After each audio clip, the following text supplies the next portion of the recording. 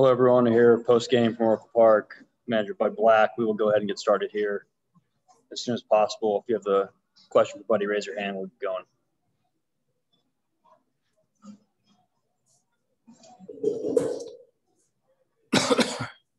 Ed Henderson, why don't you lead us off? Hey, buddy, a lot to like tonight. Congratulations on the win. Thanks, Ed. It's a good win. Buddy, first of all, in terms of the offense tonight, a lot of guys jumping in, and particularly fun to watch the late inning activity really on both sides. Well, yeah, runs were a little hard to come by middle part of the game. We got the two in the first, and they got the one. Then the pitching settled in a little bit. They scraped another one against Chi, then the solo homer by Crawford. But, you know, all in all, I thought we had decent at-bats, Ed. I thought, we drew some walks. Probably our highest walk total of the year. Our hits were down, but, overall, I thought the quality of the at-bats were okay for the most part. And some big swings late. I mean, big swing by Mac to the biggest part of the park here in San Francisco. Crone, opposite field. You don't see that many right-handed hitters do that. So that's real power. Hampson, obviously, against McGee, who's off to a good start as their closer. Straightaway center field, squared that one up. There was a lot of good things as the game moved along for sure. Buddy, nice to see Charlie having some success tonight as well. Yeah, a couple knocks for Charlie. The two ribbies there in the first. That was good to see. Hopefully that's a jump start for Chuck. And then lastly for me, buddy, what I was particularly gratified to see on the pitching side tonight, just one walk issued the entire game. Yeah, we pitched aggressive. I thought Chi had a tremendous ball strike ratio, as you guys know. We attacked, I thought. Givens, Stevenson, Bowden, Bard, Stevez, we went at him. It was good to see. It was aggressive pitching. Thanks a lot, buddy. Thomas Harding. Yes, buddy. McMahon has seemed to have very calm at bats and just doesn't try to do too much. He's had 8 home runs, first time in a win. What is it like to see him rewarded for, just all he's done to get to where he is? Well, I thought he had good at-bats last night as well. Drew a couple walks against the Phillies. I think the overall at-bats have been pretty good the last 4 or 5 days. And, we're seeing more aggressiveness early in the count. We're seeing him, rip at some fastballs. Overall, it's coming together for Mac. We've talked about this for a couple of years. It takes time, but, Mac is, I think in a place moving forward, which is a good thing.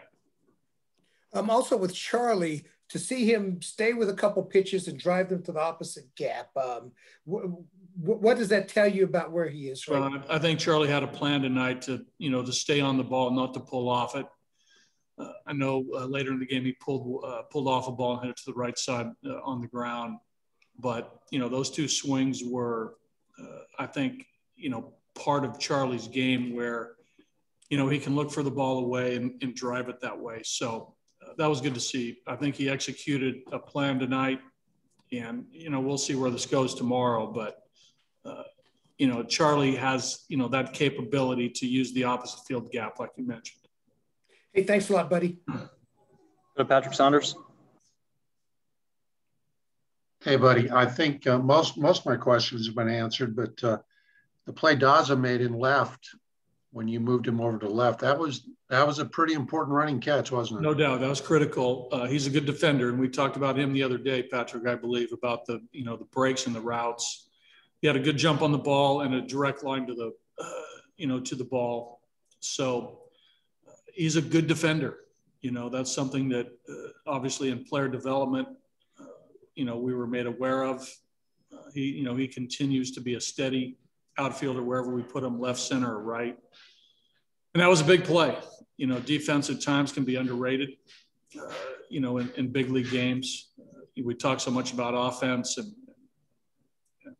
run production from the offensive side, but, defense, I think as it was coming back a little bit into vogue, around baseball. How encouraging was it from your point of view that, Hampy hits the the blast to put you up, and then they get it right back. But you guys immediately responded with the 2 big hits. I mean, sometimes that's not easy to rally after it's you not. think you've won, and then you.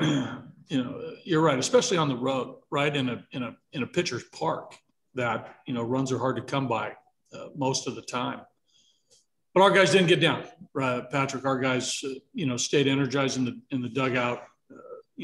Bardo, worked his way out of a situation there in the bottom of the 9th, and the guys came in off the field, and the guys who were on the bench, the pitchers and the backup players, responded with a great deal of encouragement to, stay at it. And the guys did, obviously, with Mac and Crone. But again, that can be a blow. That can be a psychological blow, especially when you fight hard for 9 innings and, you get a big hit, and then they come right back and get it done. And almost, again, with guys on first and second with one of their hottest hitters up, Bardo got belt. But that was good to see. Our guys, that's what our guys do, Patrick. Our guys are solid in that way with a pretty good mental, frame of mind all the time to battle. And we saw that tonight.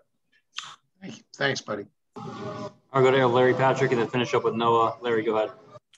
Yes, thank you, buddy. Struggling so far this season, on the road, getting that big win tonight, and also pretty important because against a division rival. Agree. We've had, tough losses on the road, close games, Larry, as you know, a pitch here or there, a big knock here or there. Tonight we got the big knocks.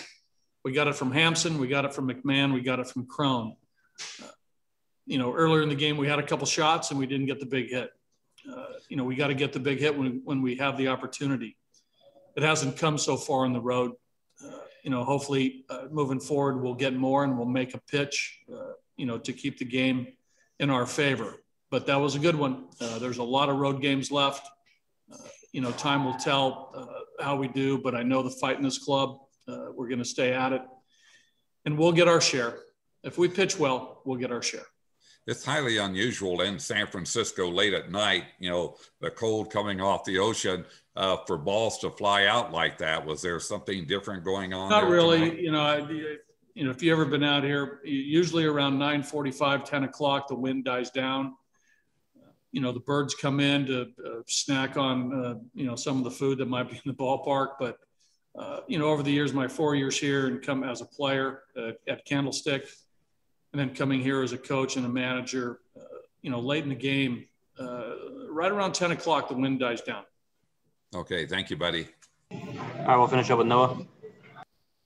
Hey, bud. Most of my other questions were asked, so I'm going to kind of end it on a downer.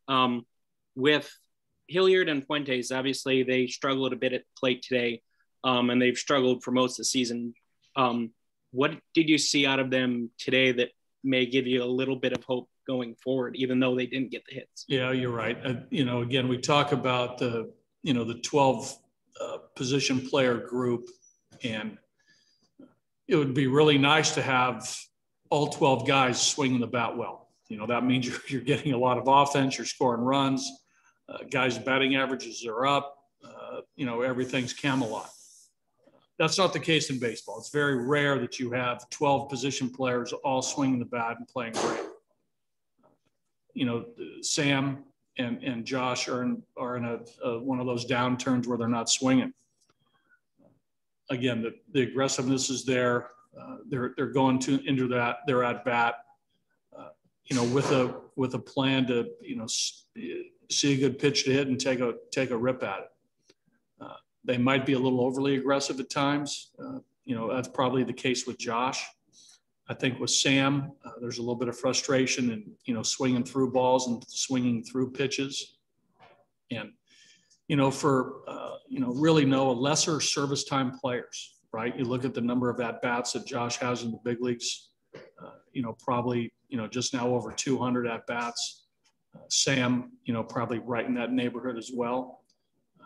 A lot of times, and, I've said this over the past few weeks about young players or lesser service time players. A lot of times it takes 1,000 to 1,500 at bats to really understand the major league game. And, those guys have a ways to go to get there. So it's baptism under fire for a lot of our players, and you're witnessing it. Okay, got to go. Thanks. Thank you, bud. Never, we're going to have Chi González for you immediately if you want to raise your hands now.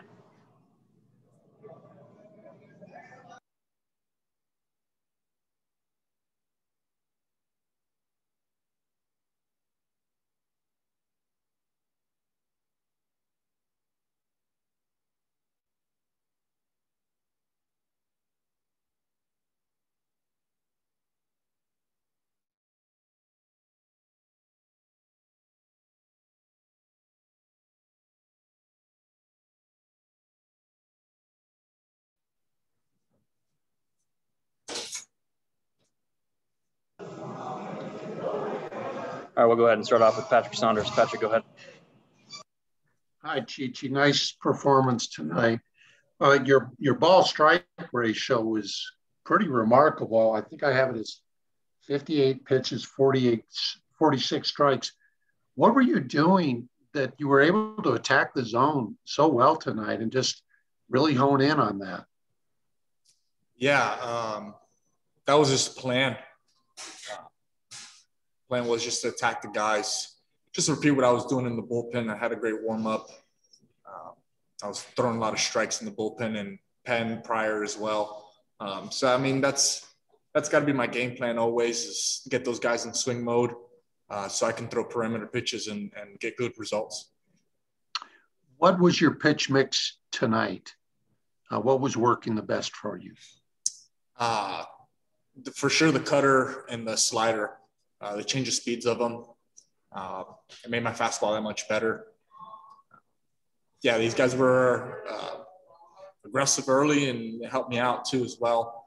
Coming into the game with 2-run lead makes it a little easier as well to attack the guys.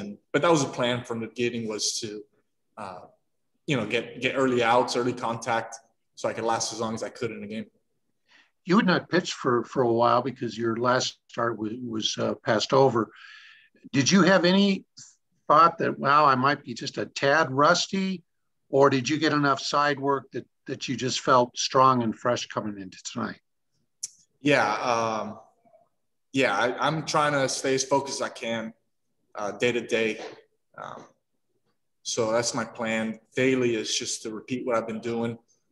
Starts with catch play and your daily routine, but you never want to think that way. Give yourself excuses. So, I mean, I learned from last year. I had a long time skip start, and it was in the bullpen, didn't get to throw. So you learn from last year. You stay within yourself, and you just repeat your delivery. That's what I was able to do today. Thank you, Chi. I'll go to Thomas Hardy. Yeah, Chi, the first inning may not have been quite ideal as far as your pitch count in the beginning of a game, but you got more efficient after that. Did you make an adjustment after the first? Yeah, I definitely got the ball down. I was up in the zone that first inning, so we're able to barrel up some balls. But that's what these guys do. They try to get after you that first inning from La Stella and down the order. But yeah, after that first inning, they shook me up a little bit, but I was able to hone down and make some good pitches when I needed them. How big was it to come out and give your team a good start tonight? I know it was going to be a tight game throughout, but after, starting off 0-7 on the road and last night, how important was it to kind of stop some momentum on their part and get some momentum for you? Oh, yeah, it's huge. It's huge. That was a job. That was my plan coming in. We used arms yesterday. Gummer didn't have his best start. So, I felt initiative and some pride into take this game and, try to go as long as I could. I was okay with the pitch count, but I had a long inning. Hopefully the umpire's okay. But yeah, that long inning kind of was the decision maker from Bud to get into the pen. But I mean, everyone else after that did a great job, from Bowden to Stephenson, Robert, and so on. Custody coming in, closing the door. we had great innings out of the bullpen as well. Hey, thanks a lot, man. Thanks. I go to Danielle Hunter for the last one. What's that clubhouse like right now? I think we could hear some screaming in the background. Yeah, it's fun. I mean, we're having great fun, win or lose. We know it's baseball and we get another day opportunity to compete. It's a good clubhouse, good teammates. Everybody's pulling for each other. Very communicative, and we're enjoying it as we're doing it. What's that celebration like right now? We every game that we win, we get a little player of the game, and today Mac won it with his deep shot. I thought he was going to hit Barry Bonds' little statue thing out there, but it was deep enough. But yeah, we got that momentum. I mean, Garrett as well came in. I mean, we just played good ball right at the end. Thank you. All right, thank you, Chi. I think that's all we have. Thanks. Everyone will get to Ryan McMahon here momentarily.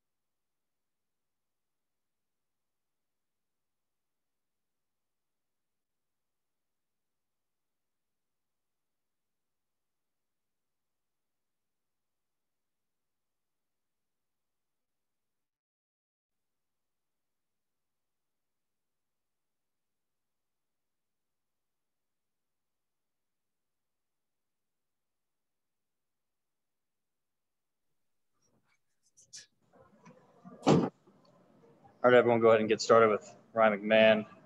Patrick Saunders. Hey, Ryan, can you take us through your at bat in the 10th? I mean, you crushed that. I'm sure you knew it right away, but just take us through the pitch and how it felt, et cetera. Yeah, kind of looking at the guy in the dugout, watching the video and everything like that. He had a little cut action on most of his stuff, and his four-seamer was pretty hot. So I was going up there trying to get a good pitch, trying to get on top of it. And honestly, I was trying to pull it just because kind of all this stuff was coming into me. We got really aggressive that first pitch, swung at probably a pitch that I shouldn't have swung at. But felt good with how I was moving, and then just made sure that I got back to the middle of the plate, and he made a mistake and I didn't miss it. You've had some big homers in the past. I can remember the night a couple of years back against the Dodgers, et cetera. But Thomas remarked earlier to Buddy that it seems like you're just really comfortable and calm at the plate right now. Not a lot of excess movement, et cetera. Do you feel like you're in that place? Yeah, that's something I've worked hard to be able to do. So that feels good that you guys are noticing that and stuff like that. But yeah, that's kind of my goal, and I think that's how I get my swing off the best. And one more for me. In the I'm looking at my score sheet here. The fifth, bases loaded. You ran back to the pitcher. I could tell you were pissed off. Yeah. How good did it feel to? I mean, not that that's a cardinal sin or anything, but to be able to come back and hit a home run in the 10th and lift you guys to victory, that must have felt good. Yeah, no, I mean, you were spot on, man. I was frustrated with myself. I felt like I expanded. He made a good pitch, but should have been smart enough to know that he was going to try to do something like that, and expanded. And, I felt like that was a big situation for us. And obviously, we've been struggling on the road a little bit and want to get a win. So definitely felt good to come back later and help the team out. Great. Thanks, man. Appreciate it. Thomas Hardy. Ryan, I missed your first few words of this, but I wanted to just check with you. What is it like to now, which is just an oddity, homer in a win for the Rockies? Yeah, it's nice, right? I think, all my other ones, right? We lost, I think, those games. But yeah, it's fun. It's fun to play well and have your team win.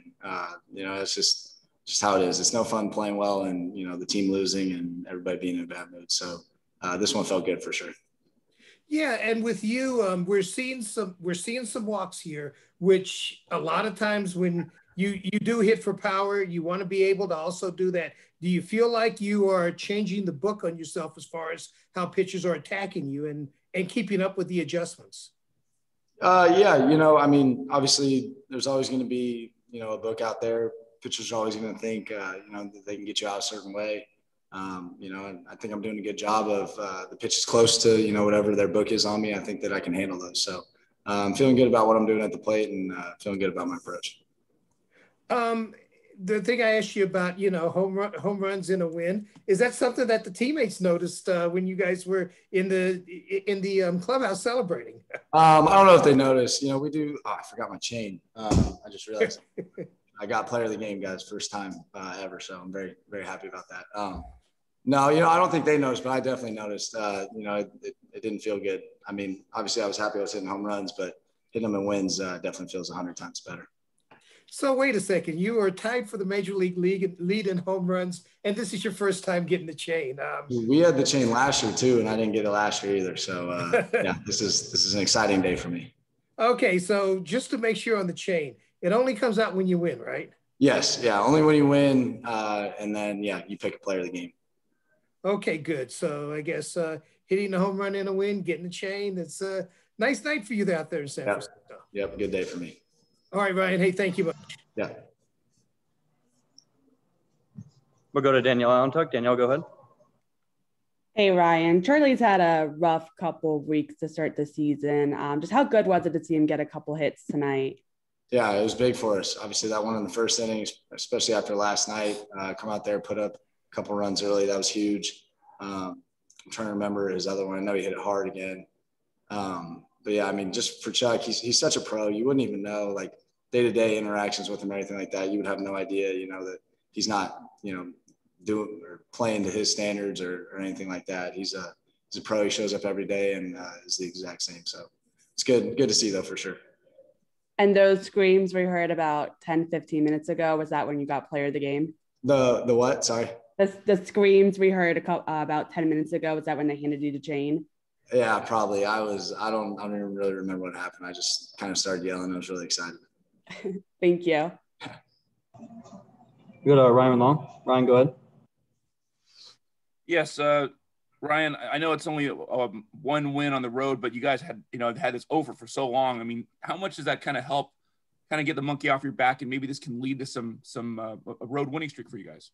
Yeah, man. First one's the hardest one, right? Once you get it, kind of just starts flowing.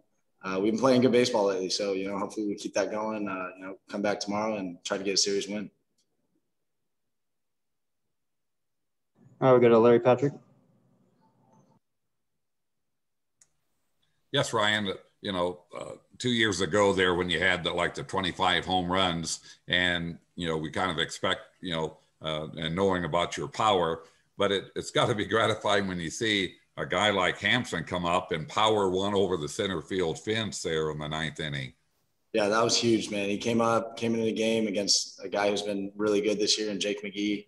And you got a swing off, man, and he crushed that one. It's not an easy spot in this place to hit a home run for sure. So it's big for him. That was huge for us as a team too. Well, it's not, it turns out there because, the Giants scored a run in the bottom of the 9th. Will you at least let him touch your chain?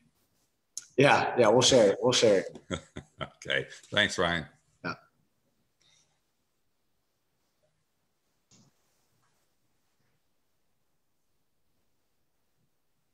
Hey, Ryan. I was going to ask you about the chain and the celebration. Got a little bit out of that, but what else do you guys do in the clubhouse other than award the chain for celebrations like that? Yeah, I'll give you a little breakdown. So we come in, we've got like a win song. I don't know exactly which song it is, but it's a good song. Gets everybody going. I know the words. I don't know. I'd have to hear the beat. But anyway, then Chuck gets up there, kind of talks about, who did well. Like honorable mention tonight was Chi Hamp. And I think just those two. But yeah, so then we do that. And then we say the player of the game and turn the music up really loud and just kind of jump around and celebrate a little bit. So probably because the music was so loud and you guys were all jumping around, that's why you didn't remember much of what happened. yeah, kind of blacked out, that's for sure. Thanks. Yep. All right, Thomas, do you have a couple more questions? Yes, things have been kind of tough for this team this year. I mean, we talked about the road record. Also, you guys have had a change at the front office. Does this mean a little bit more to kind of get some normalcy back as far as your ball club and being on the road and just playing baseball is concerned? Yeah, it probably does. There's been some stuff happening and everything like that, but at the end of the day, we're going out there playing baseball, man, and wins are hard to come by in the big league, so they should be celebrated. Yes, and also. Chuck, can you kind of explain what he's been to you guys in there this year? I know that he's talked about taking more of a leadership role, and it looks like he kind of likes you guys. Yeah, I think Chuck likes us. I at least act towards him like he likes me. So, but anyway, he's just a great guy, man. He's talking a lot more. He's the guy at the end of the day, kind of breaking down the game and everything like that in front of the team. When we do the player of the game and stuff, and he's a great guy, man. I've really enjoyed my time with him, and I think he's really helped shape who I am as a baseball player. And as he struggled, has he come to you? Are there things that you're able to say to him to maybe kind of pay him back, help him out in this? I wish. Chuck is very good at what he does. He knows his swing very well. I think he's just kind of grinding through the feel of getting it off and everything like that. But if you look at him, man, he's got a great swing, and he's gonna break through like usual. I'm guessing any day. Hopefully that was the start of it. All right, beautiful. Thanks, Ryan. Yep. All right, I think that's all the questions we have. Thank you, Ryan. All right, thanks, guys. Everyone, hang tight. We're gonna get you Garrett Hampson right now if you want to raise your hands with Garrett.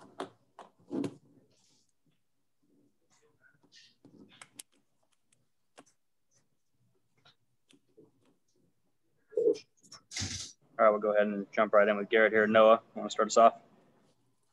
Hey, Garrett. Obviously, you came in late into the game, but you still had 2 hits. Can you describe what pitches you saw up there and how you ended up getting the hits? Off McGee there, just saw 3 fastballs in a row, and he put a good swing on a fastball down the middle. And then the second one, first pitch slider. Okay, thank you. Mm-hmm. Thomas Harding? Yes.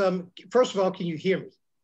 I can hear you. Yep. Okay, great. All right. Secondly, for you guys to get this win on the road, I know that we've talked about it a lot, and when the Rockies struggle on the road, it's almost ad nauseum. But to see you guys get off that kind of schneid on the road, what did it mean? Yeah, it was big. Obviously, first road trip, we didn't get any wins, and that's tough always. It was just a big game, They they did what they needed to do to tie it in the ninth. And to be able to come out on top in the extras was really big with, Mac and Crone with just 2 huge swings. So it was a good win. We were pumped about it. And it's just a good team win. And for you, the last couple of home runs have been in late close ball games. What kind of confidence does that give you, especially in these pinch hit situations? Yeah, I mean, that's just fun. I think everybody could say the same, that, those are their favorite homers, the ones that put the team in front, or maybe a big homer late in the game. Those are what you play for. Those are the most fun for sure. Just trying to contribute and coming through for the guys is the best part of it. All right. Hey, thanks a lot. Yeah. Patrick Saunders. Hey, Garrett, just real quick for me. We all know that Jake McGee's a fastball guy. That's no secret. But your familiarity with him, he was with you as a teammate for quite some time. Does that give you any extra, not an advantage necessarily, but, knowing you faced him before, et cetera, in practice and stuff, does that help at all in a game situation or not?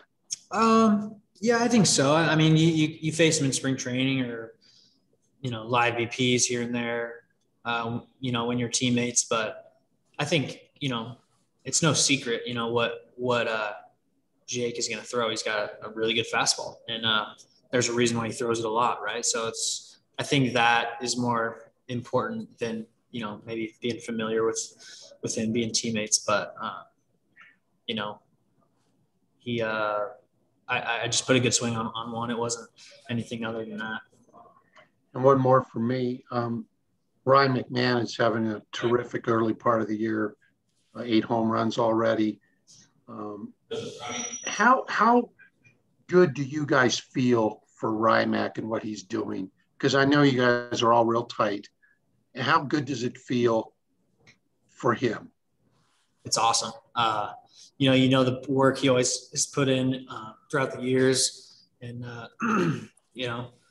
with Nolan being gone, being a big run producer, right? I think Ryan, everybody knew that he had to step up into that role a little bit, and drive in some runs, and because we know he can, and he knows he can, and he's just doing a great job of cutting down the strikeouts. He's doing a fantastic job of putting the barrel on the ball, and we all know what can happen when he does that. It's going to go a long way, and that's what you're seeing. Great. Thank you, man. Appreciate it. Yeah. I will go to Noah and then finish up with Larry. Noah, go ahead. One last one for you that I just thought of. Since I believe this is only your second time coming into a game as a pinch hitter or defensive replacement this year, is there any different mindset that you have coming to the plate since you're just coming into the game and you've been cold for 6, 7, 8 innings? No, I did it a lot. The last couple of years, did it a lot. You just got to stay ready. You got to know that you're going to get into the game at some point and know it's going to be a big spot, right? So I think, especially here, a lot of close ball games, you got to always be ready, and we do a good job of, hitting all the bench guys, hitting in the cages, just staying loose and being ready to take a big at bat. Thank you very much. Yeah. All right, we'll finish up with Larry Patrick. Larry, go ahead. Yes, Garrett, your game, hitting the ball in the gaps, running with abandon around the bases and things. When you do hit a home run, is your mindset the next time you come to the plate to try to stay more within yourself and not be swinging for the fences, or is that a problem for you? I don't try to hit home runs. I try to hit the ball hard, gap to gap. So home runs don't really. It would be bad if I started to try to hit home runs. I guess I'll just say that. So no, the answer is no. I don't. I just try to just stay short to the ball and put a good swing on it.